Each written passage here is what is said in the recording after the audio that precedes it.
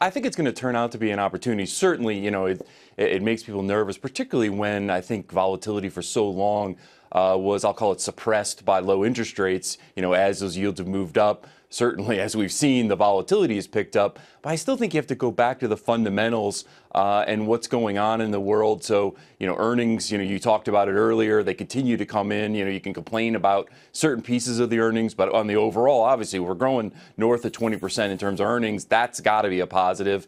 Outside the U.S., Europe slowing a bit. U.S. will probably slow here in the fourth quarter, but again, nothing near kind of recessionary levels. So I think it is going to turn out to be a bit of a blip, obviously, but it'll turn out to be an opportunity. All right, so if that's the case, Bill, let's kind of dive in on this a bit, because the places that we are seeing really deep value are places like in, say, banks, regional banks especially, places like the semiconductor industry, places like the home builders. These have been in pronounced downtrends for quite some time. Bank stocks, by the way, catching a big bid this morning. We'll see if that carries to the bell. Is this the time that you should be going for deep values like those if you think the economy is going to do well, like you said? Yeah, I think you look in spaces, you're right. I'd probably point to, perhaps energy. That's a spot that certainly has gotten hit as the worries about the global economy have come through. But you're right in terms of certainly you could look at the financials, not a place where we'd necessarily right now go. But I think you're right, though. If we do have that comeback and the markets start to price in the economy continuing to chug along, you would think the financials would perk up and the semis and everything else. All right, a couple other hot spots here. First of all, you've got emerging markets outside the U.S. They've been taking a beating. Some people say this might be the opportunity. Others say there's a lot more pain ahead.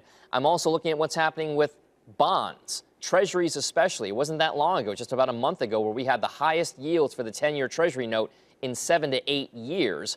How would you be allocating money given the opportunities that seem to be presenting themselves for investors?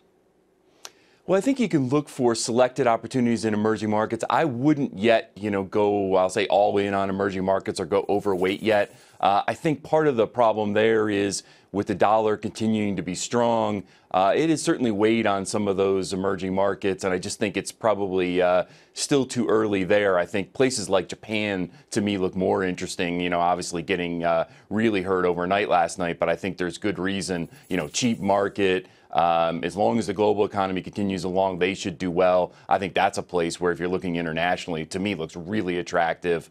In terms of bonds, I'm not overly excited about bonds. I think I don't know if it's good news or not, but I do think you don't have to worry as much about a spike in yields because we do have the global economy, obviously outside of the U.S., cooling off a bit. Again, I don't think it's going into any sort of recession, but that should help at least keep the yields from, having another, I'll say, big spike up. I think over time they'll move up, but I think it's all right there. So as these rates set up the way that they are right now, does it make it so that this normalization that the Fed is trying to accomplish, does it make it a little bit more like the markets would have to deal with it? Or are we seeing competition for capital because of yields on savings accounts and certificates of deposits and certainly on Treasury securities? No, I think that's exactly what you're seeing is the competition.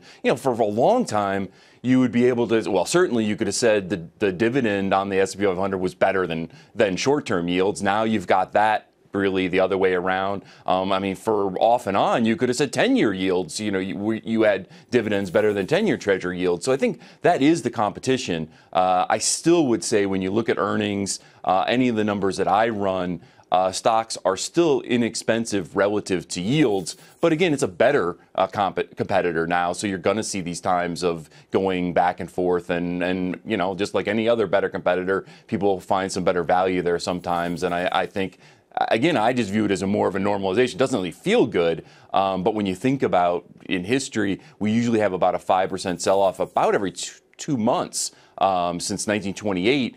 We just didn't have a lot of those sell-offs, and I think you just have to get your mind around that we'll probably move more towards that historical norm rather than where we were.